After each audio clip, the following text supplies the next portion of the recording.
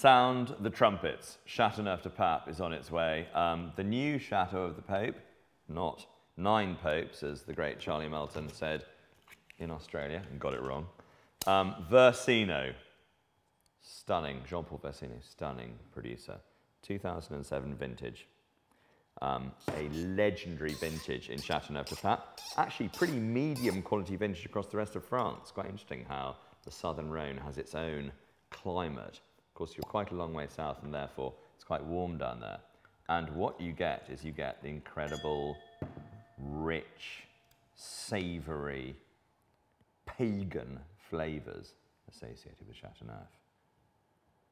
Wow. This is a gamey, intense, almost, I don't know, centurion-like power beneath the aroma. The aroma is quite alluring. It's very fruity, but I sense some serious power on the palate. Yeah.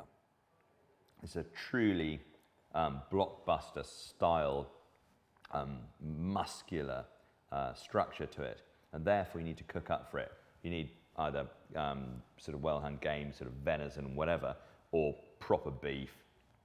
I'd go massive chunk of beef in the oven for a very short space of time, then let it rest and let all that juicy sort of richness and gravy and blood and everything come out.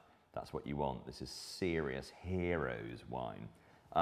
The reason why we've gone rather long on this in our cellar is, despite the fact it's a great vintage and of course a great producer, it's only £20 a bottle.